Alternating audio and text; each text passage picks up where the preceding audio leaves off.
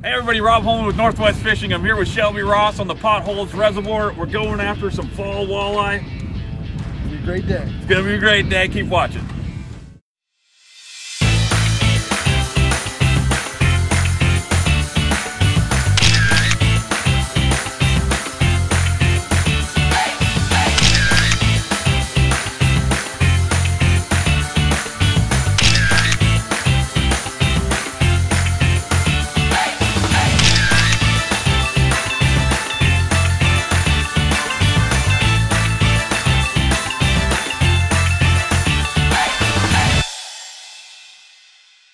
Shelby, we got a couple special guests on board today. We've got Adam Hegsted from Crave TV. He might cook something up for us a little later. And Michael Foster from the Washington Department of Fish and Wildlife Communications Department. Great to have you guys on board. So we're bottom bouncing out in the middle of the reservoir on some deep sand humps. It's just rolling sand humps, and different style of fishing than in the spring.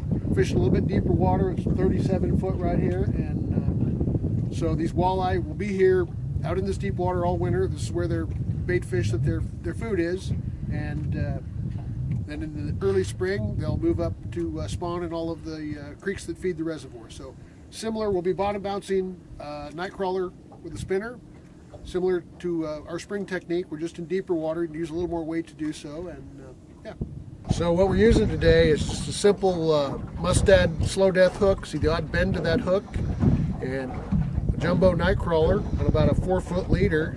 And this odd bent hook, the slow death, makes the night crawler spin like a corkscrew.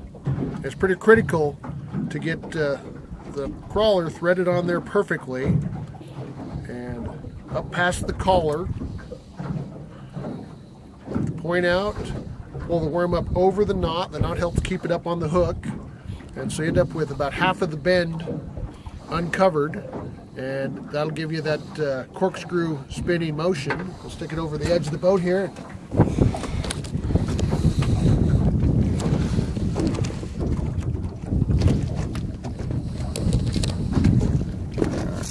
Spinning motion is critical to getting the walleye to bite. Is there any way to dress that up? You could put beads, Max Smile blade in front of it, and anything you put in front of the slow death impedes that spinning action, so it just affects the way it spins. So lately, this bare rig has been catching better than with anything else on it. Some days that Smile blade is critical to getting bit. So magic touch there. That didn't take long, Shelby. That's how you hold the pole in front of the reel, you have a little better leverage. Now lift. Got skunk off. Nice release.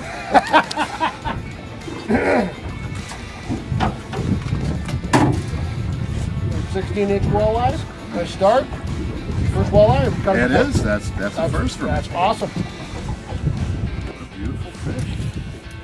What a great smile it's got.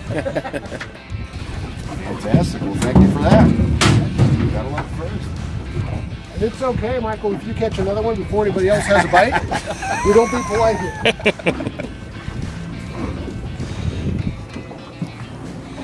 Dropping off too deep.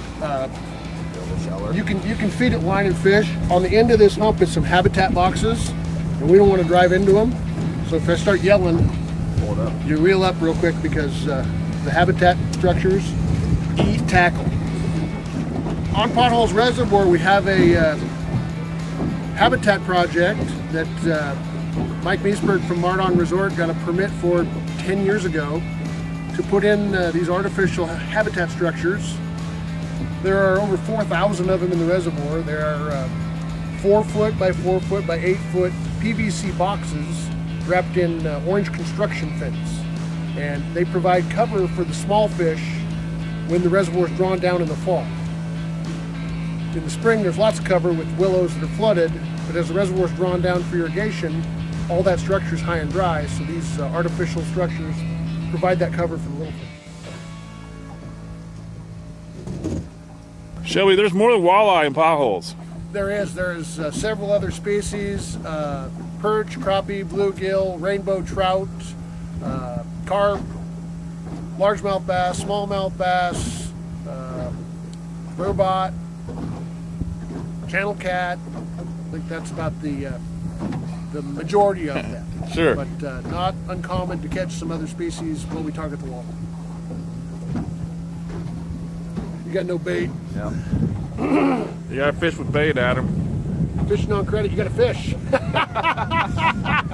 Get it out of the rod holder. You look like a rookie. Yep. That's funny. I wonder if he was along for the ride. Yeah, I think he was. How long you been dragging that fish? Left. Oh, it's a nice walleye. That's class. That's funny. I would consider them the best eating sport fish. Okay. That's a great point. You think they're better than halibut? Yes, I do. What about lingcod? Walleye and lingcod pretty close tie to me. The Yeah. only fish that I know of that is still really good, left over. Yeah. Seriously. Yeah. They actually look pretty similar to cod. I think they look really similar to lingcod or All toothy and yeah. The speed yesterday was 1 mile an hour, so 0.9 to 1.1. As our water temps cool in the fall, usually you got to go slower and slower because the fish are just less active. And here, a couple weeks ago, we were pulling crankbaits at 2 to 2.5 miles an hour, and they just won't chase them as the water cools. They just won't chase them that fast. So back to bait and slower at 1 mile an hour. And conversely, in the spring, we'll start at 0.6, 0.7 miles an hour when the water's really cold, when we're just ice off.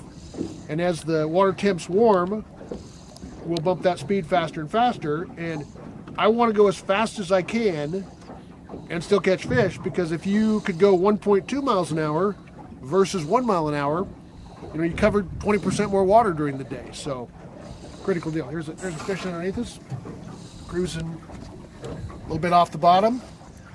Active feeding walleye. There's another one. And you were saying we're looking for this structure, so there's a hump here that we're working. Yep, you can see on the contour map here on the Hummingbird how it shallows up here versus dropping off into 40 plus foot of water all the way around it. More Northwest fishing after the break. Woo! I'm so lucky to be here with Rob Holman. Celebrity fisherman Rob Holman showed me how to do this. We're gonna edit that out. You got one behind you. You got one behind you. Get that one too, Sorry, Adam. guys, I'm just catching Double so header. good. Double header. You on there? Yep. Oh yeah. Dude, this is fast and furious, Adam. They call this catching. You've been waiting for that one.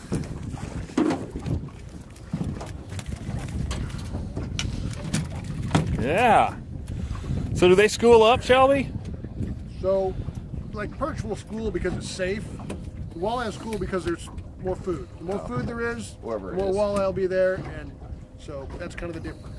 Can't wait to eat that. Yeah, Rob, are you gonna catch a fish? Yeah, Get some more. good question. I'll show you how it's done. So Thanks. you take some notes? I'm so glad you Better, came. watch this. Watch the video. If we ever do a playback. Shelby, you say we're gonna get some more? I don't see why not. We got a little bit of a bite going on here, and Shelby's recommending I feed a little bit of line out. Shelby, why am I doing that? So the fish is chewing on the worm, and I think he took the back half of the thing off, and so you can entice him to come back and take the rest of it by letting out a little more line, slowing the bait down, and he might have just eaten your bait. I don't think he's on there anymore. And took off, huh? But that's feeding some line's a good technique when they start. Yeah, slows your working bait down so they're not having to chase it at 1 mile an hour. Sure. And these fish are really well fed. There's just a ton of food in the water, so they really don't have to chase your bait. But if it's in front of their face, you know, they'll eat it. So.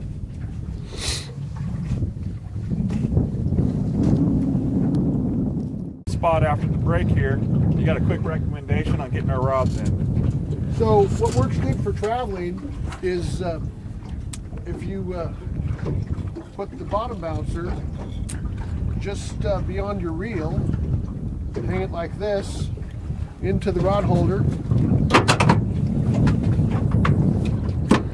like so, and just put your bait somewhere where you're not going to step on it, and easy way to travel to the next spot.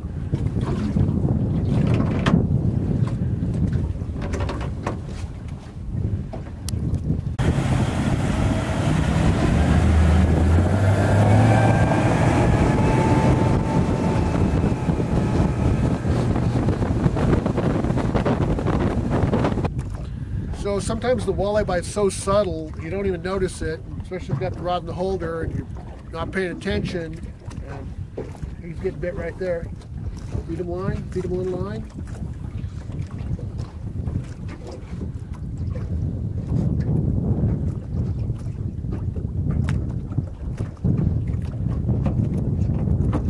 A little more. Still picking at you?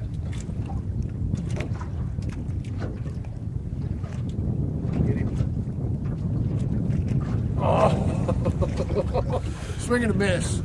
But like I say, I was saying, sometimes the bite is so subtle, if you don't notice that bite and you just keep fishing without checking your bait, you're trolling around a little tiny bit of crawler, that's not going to get bit most of the time. And so our term is you're fishing on credit, probably not going to be productive. And I had been for a while probably. It's been a little bit since I've checked my bait. So, and I suspect Rob has no bait either after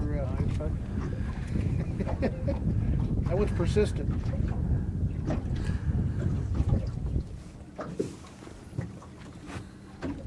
Probably perch or something. Perch, bluegill,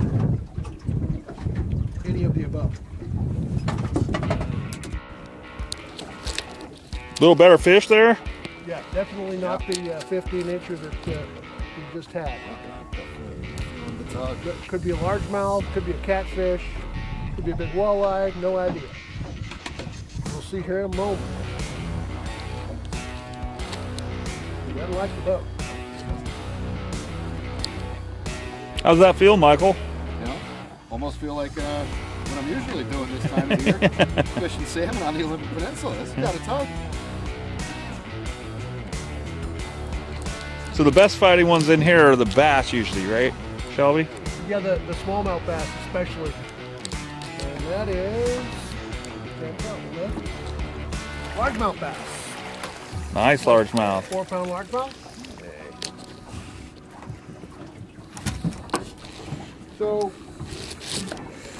talk about the largemouth slot size as well. I need a pair of pliers. If you can hold that guy here for a moment, I'll go get a pair of pliers. Was that your first largemouth, Michael? First largemouth. Nice. 2 first already, huh? Right, And that's a good one. That's not an average largemouth. Yeah, this is great. Yeah, like I said, usually it's all salmon and steelhead for me on the Olympic Peninsula. This is first real endeavor to warm water for me. It's great. Very nice. So, get him unhooked here, and the largemouth bass. There's a huge tournament following in Eastern Washington, and most of the largemouth bass are not retained. So most of the largemouth bass, or people focused on bass fishing, do not keep if it's primarily catch and release. There is a slot limit for them to keep, and so it is a 5-fish limit with 1 fish over 17 inches, no fish between 12 and 17 inches. And really, if they're under 12 inches, there's no meat on them anyway. And this guy is probably right in that slot. We could measure. We're not going to keep him anyway, but he's, I think, in that slot of 12 to 17 inches. So we're going to get him back in the water and let him go. Fantastic. Fantastic. Thank you, Shelby.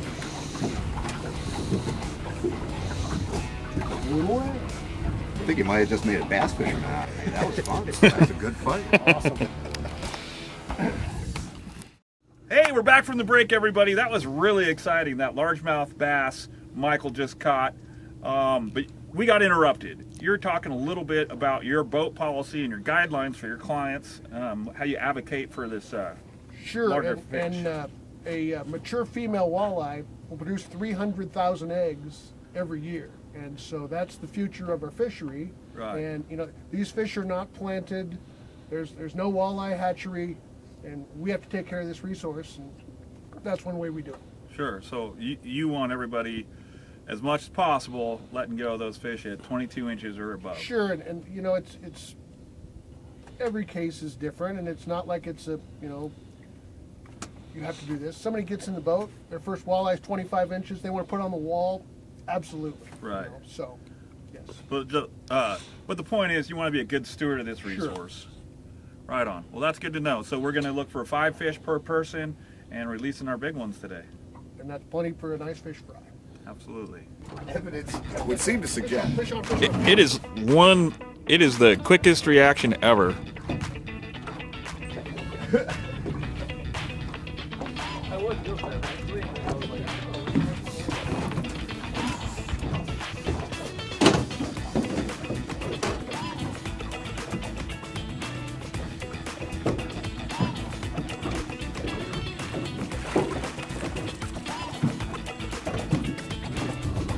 you gotta hold it out for the parcel, it's huge.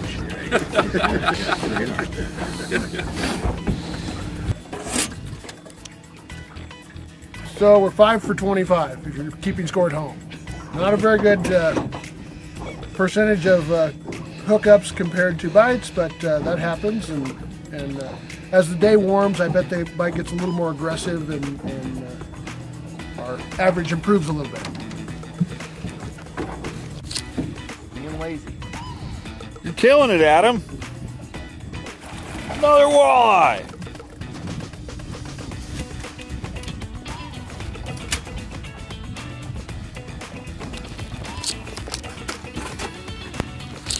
We get the smallest fish of the day. Did you get one? I did.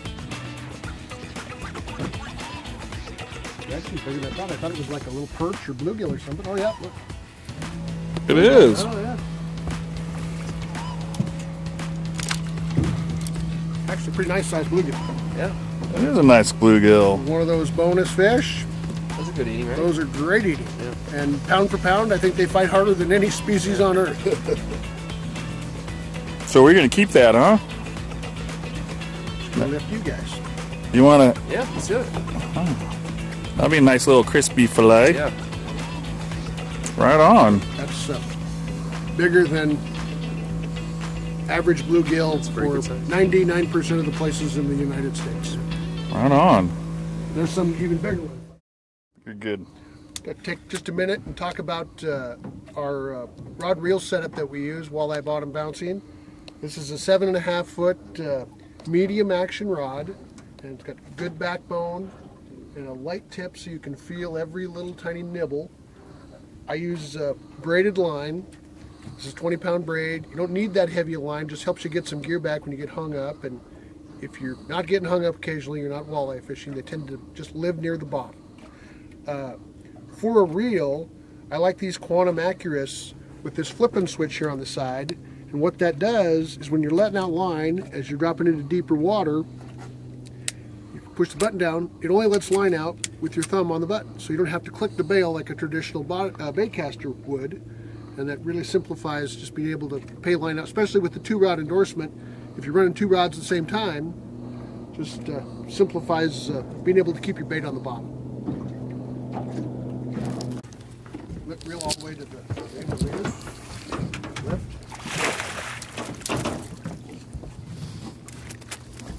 Slaying today. One more walleye for the fish fry.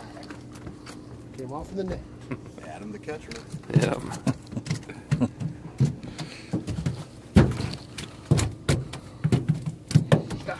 So it's important to really take care of these fish for the best table fare. I didn't step on it yet. Oh. It's another episode of Northwest Watching Reports. Watching me fish. Well, we dropped the reports because now we're just Northwest watching. Yeah, Northwest Watching. Fishing with Adam show. Yep. It's a fine line between fishing and sitting in a boat looking stupid all day. We're doing the latter. You, however, appear to be fishing.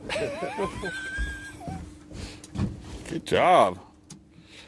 And Adam, do you want to tell people in Eastern Washington how they can watch more of you and the cooking segments that you provide to people? Watch us on Crave TV, weekends on Fox. Or go to cravenw.tv to check out some more episodes.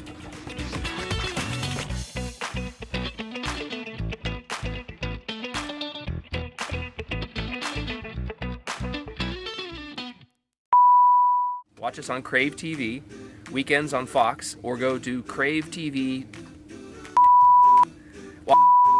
Watch us on Crave TV, weekends on Fox.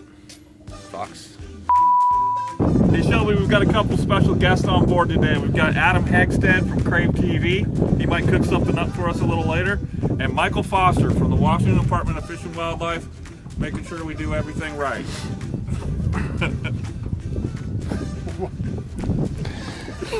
Okay, we'll just...